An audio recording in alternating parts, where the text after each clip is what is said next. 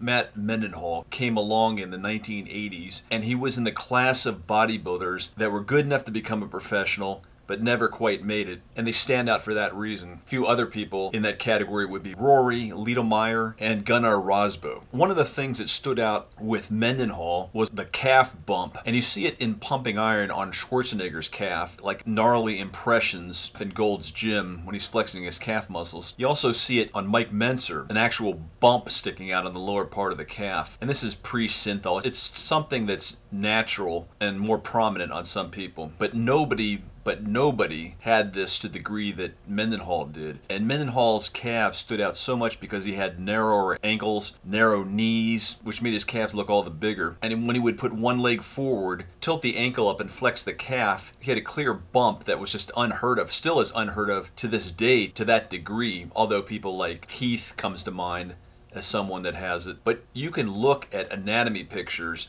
that show detailed drawings of calves, and they do all have that gnarly type of look that Schwarzenegger has when all the fat is stripped away. And the more the calf is developed and the leaner you are, the more chance you'll have that bump on the inner calf.